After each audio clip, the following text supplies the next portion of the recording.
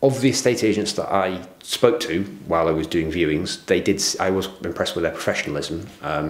They seemed like a good mix of being a relatively local company rather than a big soulless chain, but also having scale and having polish and an office that seemed busy and well staffed. So I thought it was a good option for marketing my property, so I decided to go with them when I put my property on the market as well. I had a couple of agents come in to value the property. One of them I felt was okay, but they didn't seem to have much scale of operation, so I was a little bit concerned that they weren't going to be able to market the properties effectively.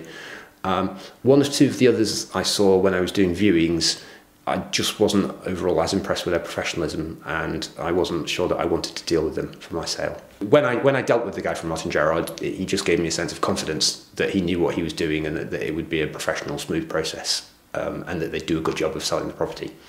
I felt that the communication was always very good, and they were very good at finding buyers in a market that became increasingly difficult.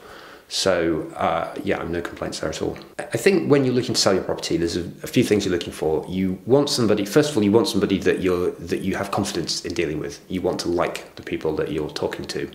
I think you want to feel that they're a professional operation, that they know what they're doing, that they're experienced, and that they care about your particular transaction.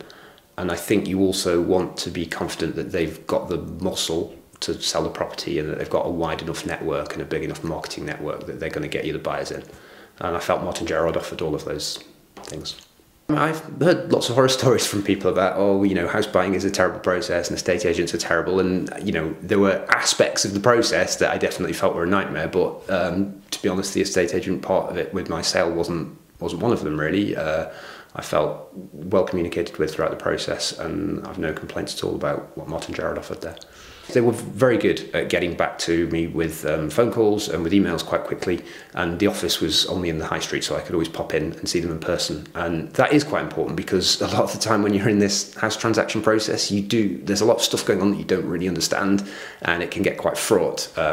It did on completion day, actually. I couldn't get hold of my solicitor for ages. I didn't know what was happening, and the one person picking up the phone was Marco at Martin Gerrard. I agreed to do the testimonial because I work in an industry where we constantly encourage people to give feedback about what we're doing well and what we're doing badly, and I think it's good to give feedback to people that when they do a good job. I think the thing that impressed me the most was, as I say, seemed to be a nice balance between a company that weren't a giant national chain, but that still had a polished professional operation with sufficient scale in North London. I think it felt like a sweet spot. Having a network of offices is important because it's a scale business, right? You want to be able to trawl to a wide enough net of buyers and get people in.